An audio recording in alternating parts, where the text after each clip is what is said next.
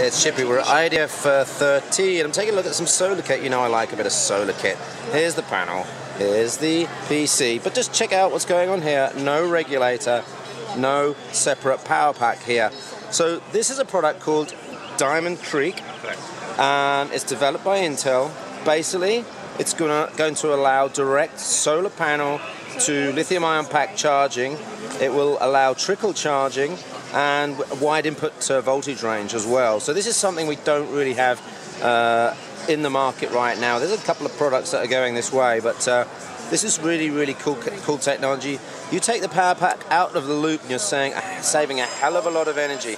You know, just converting voltages, you can lose 20% of your energy. So this is really quite important, especially for, you know, areas where you know, sun energy is available but grid energy isn't, you know, and we reported on the Scott expedition. Ben Saunders is off to the South Pole starting in October. He's taking a 62 watt solar panel, bunch of lithium-ion power packs. What he could actually do with this solution is charge direct from a solar panel into his Ultrabook if he had this Diamond Creek product inside. So that's very interesting. We should see this.